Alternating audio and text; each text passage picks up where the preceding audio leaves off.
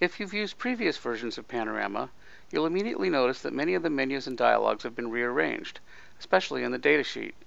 In particular, you'll notice that the Search, Sort, and Math menus have now been replaced by the Records and Fields menus. If you've been using Panorama for decades, however, it might take some time to get used to the new arrangement. To make the transition easier, you can temporarily or even permanently switch back to the old arrangement. To do this, start by opening the Preferences window. Then open General Preferences.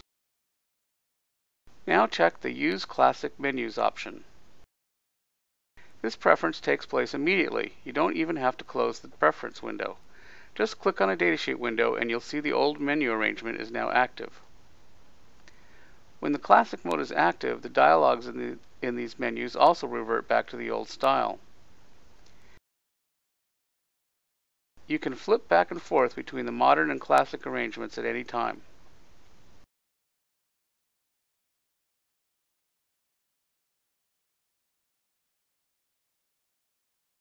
Many commands that started out as wizards are now available in Panorama's regular menus. Examples include Help and Documentation, New Database, Open Recent, Import Text, Export Text, and many others.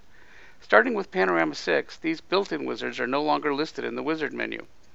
If you're used to accessing these commands from the Wizard menu, simply set the Preference option to enable them. You'll find that all of the wizards are listed, even if they are also included in Panorama's regular menus.